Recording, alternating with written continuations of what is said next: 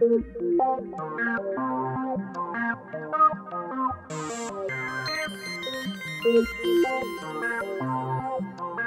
is special about the collaboration of science and the chefs is that they can give inputs about how to make an ordinary staple food tasty and more attractive for consumers.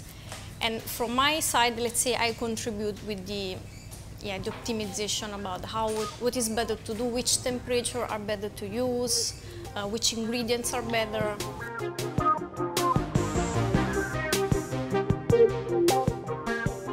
The 4th of April, I will be at the Food Professional Day organized by the IJssel Vakschool and the Wageningen Universiteit to show how to make a healthy pasta enriched with vegetables.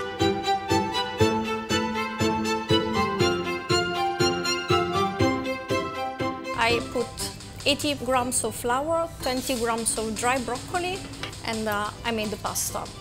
In this way, you can also even cover a portion of broccoli. So it's like you eat your pasta, but you also eat the portion of cover of broccoli that is recommended.